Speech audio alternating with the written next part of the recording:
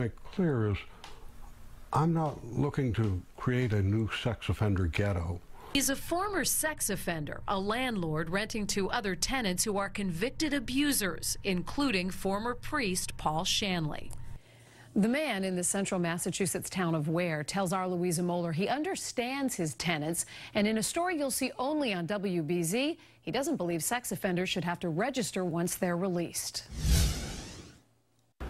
I find him really quite engaging. If Joel Pentlarge seems largely unfazed by his new tenant, pedophile priest Paul Shanley, that's because he is.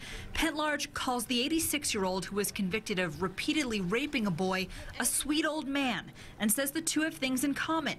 Both of their photos tacked on a board inside the Ware Police Department. He's an older gay man, so that's something that I can relate to. Pentlarge, like Shanley, is a level 3 sex offender who served 3.5 years behind bars for rape. I had consensual sex with 4 15-year-old boys who were not legally able to consent to the sex that we were having. After his release, he became a landlord in Ware, offering a helping hand to sex offenders looking for housing. The one thing I can do to reduce the likelihood of somebody reoffending is to provide them with a safe place to live.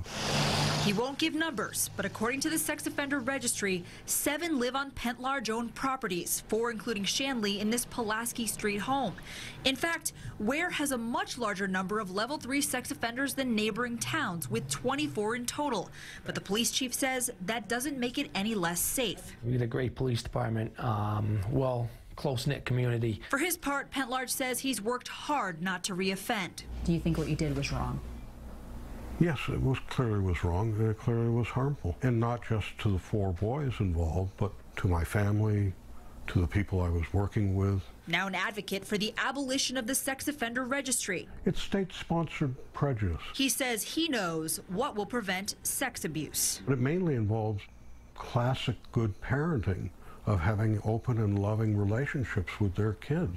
A spokesperson for the Department of Public Safety told me the Sex Offender Registry Board doesn't have any power over where a sex offender may live.